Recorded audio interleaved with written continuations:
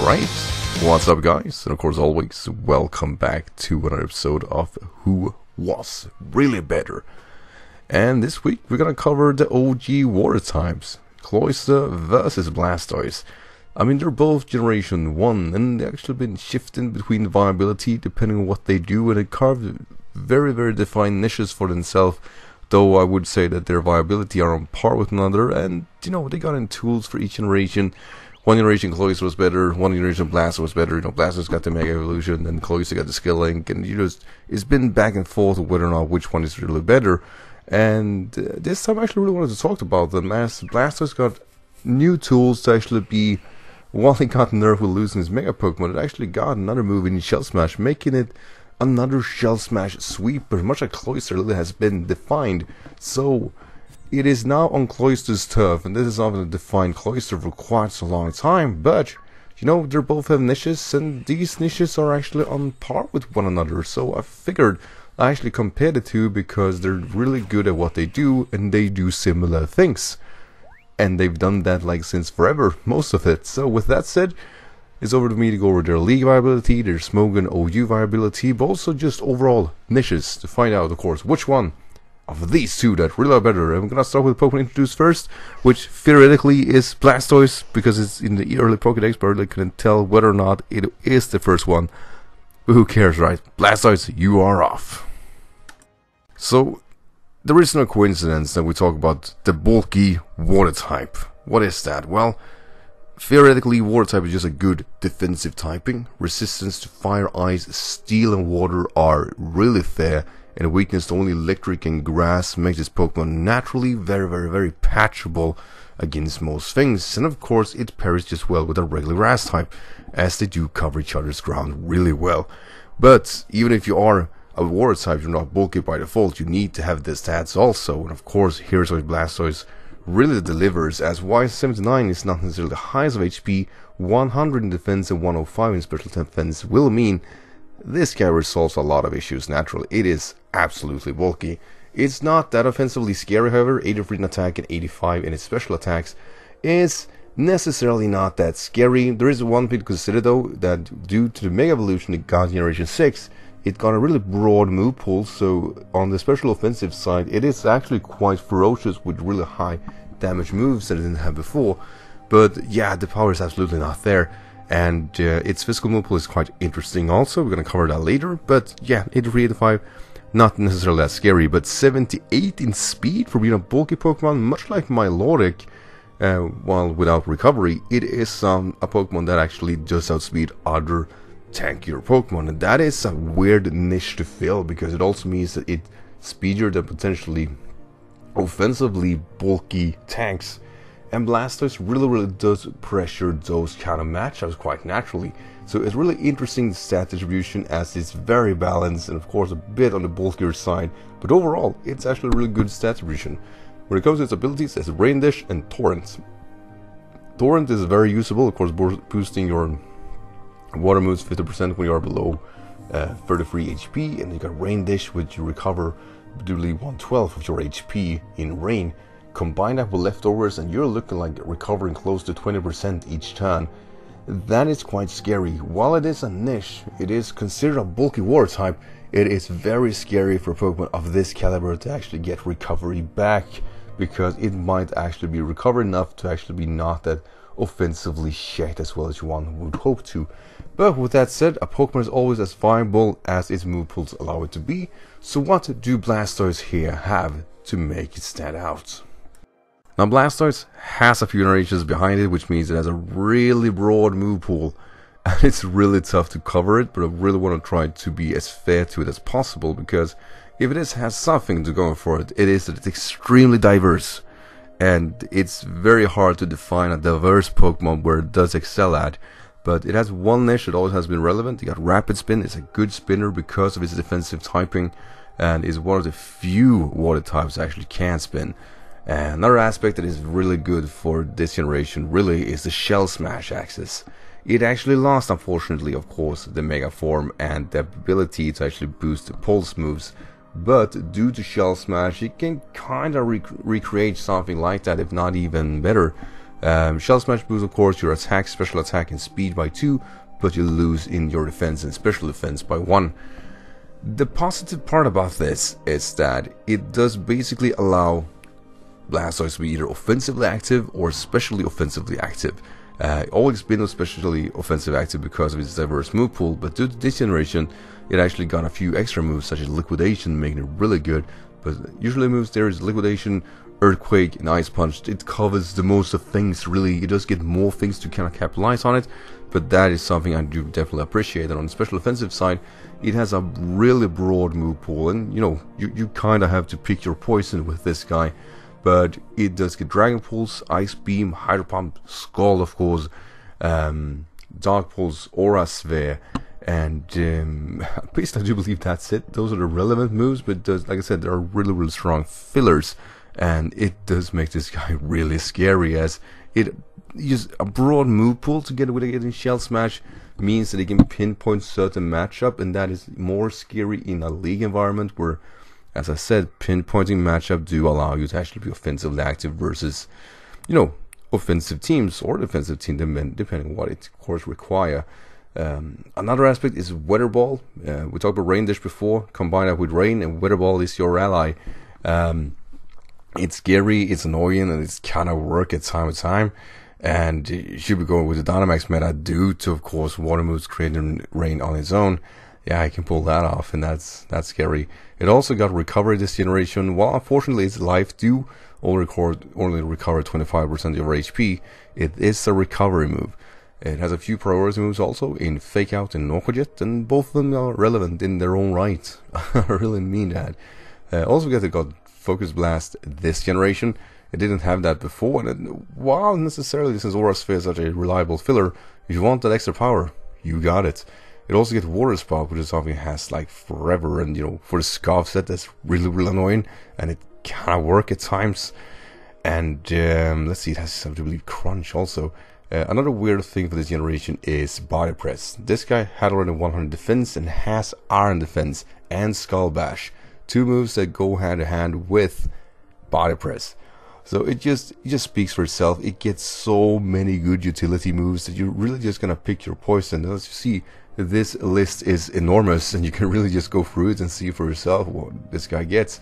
But quite frankly, you know, the Shell Smash variant is very scary, very capable and competent in a lot of matchups.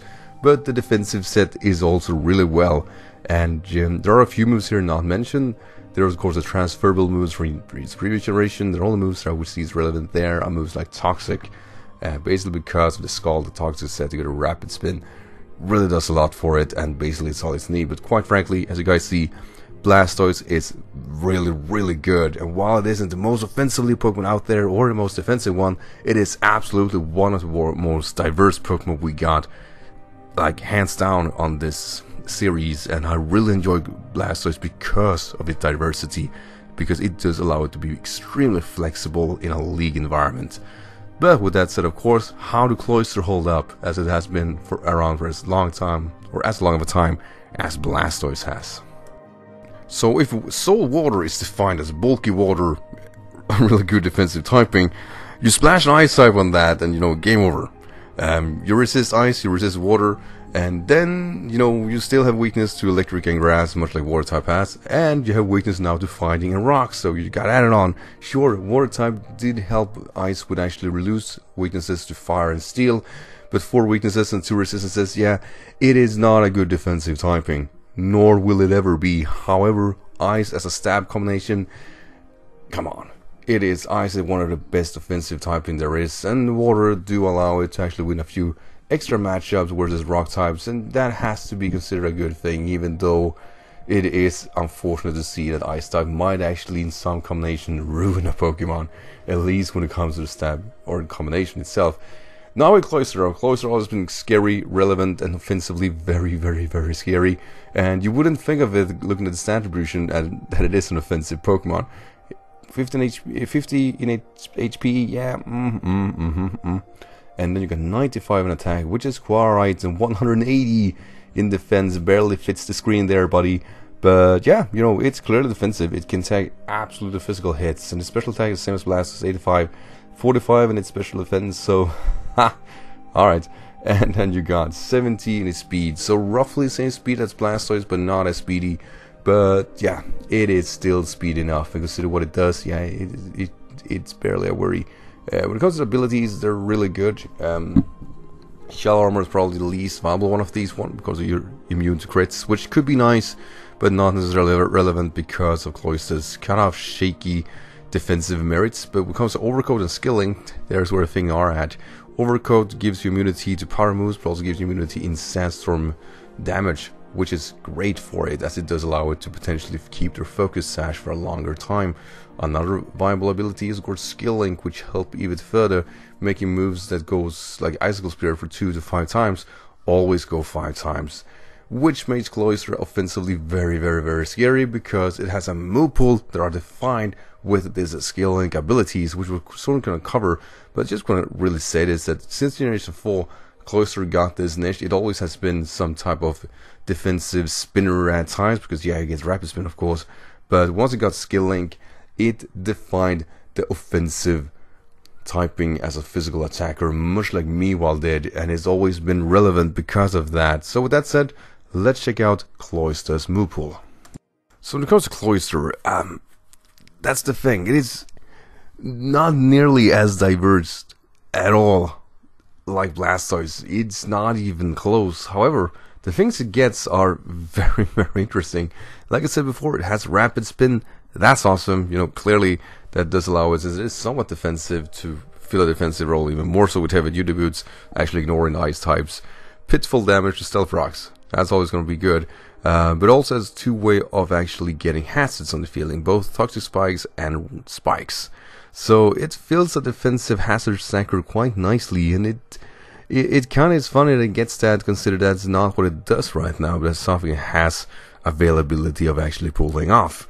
But of course the relevant thing here, Shell Smash. It is one of the defining Shell Smashers there is, and the reason for it is because Skilling, because it does allow something like Icicle Spear to hit for 5 times. It also gets Rock Blast, and it had Spike Cannon, which I believe is lost in this game, but it doesn't matter.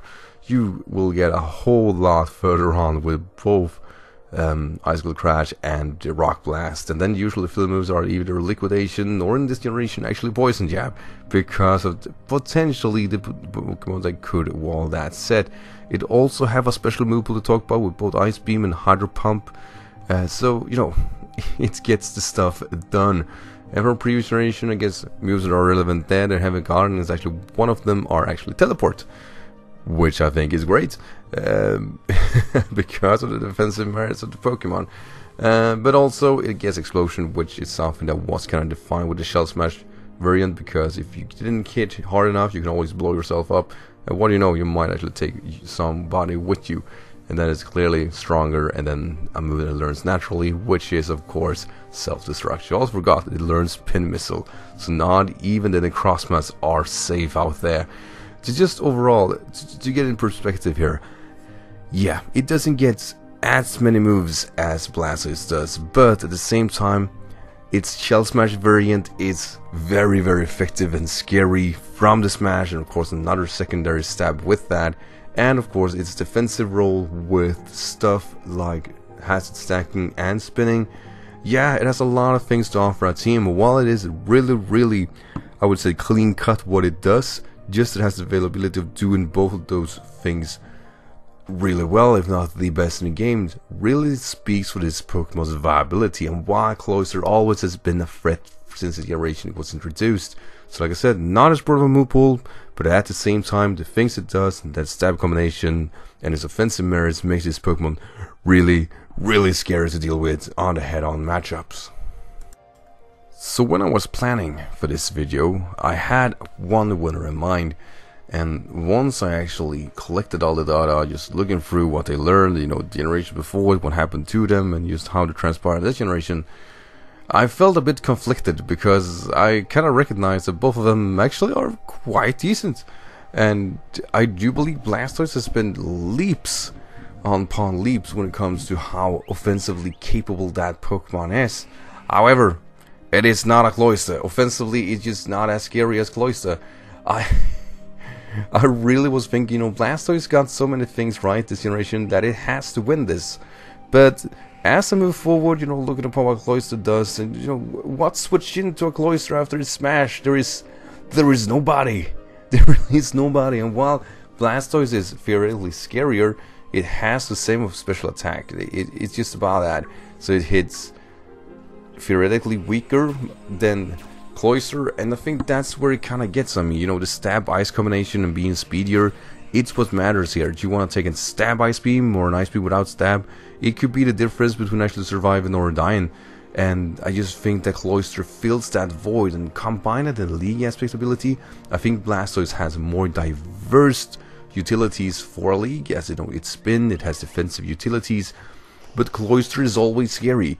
Like, even the stacking Cloyster are scarier than Blastoise. Yeah, it's defensively not as active, but that's not why you use them. I do believe you use Blastoise for defensive merits, but it can't smash. But I don't believe either of those sets in a league accessibility are scary enough to void some damage. I just think Cloyster overall is the perfect Pokemon and offensively more scary. It won't take away, of course, as I think Blastoise is awesome, and I think it is actually really good this generation, but I just don't think it is as good as Cloyster has always really been, and that is why Cloyster wins this matchup. So with that said, guys, as always, you know, leave a comment and of course like and whatnot, and do tell me what you think about this matchup. I didn't necessarily was that easy, and I think it was rough saying that, you know what, I think Cloyster is better, but it feels more natural, because anybody who faced a Cloyster smashing in front of you know the horror. And anybody who experienced Blastoise and know the horror, do tell me, because I have not experienced that at all. So that's it, guys. As always, thank you for watching. Don't forget to go check out on my any of my other videos from, of course, Who Was Really Better, and join us next week for going over Dracovish versus Dracozolt. So with that said, guys, have a great day and take care. Bye.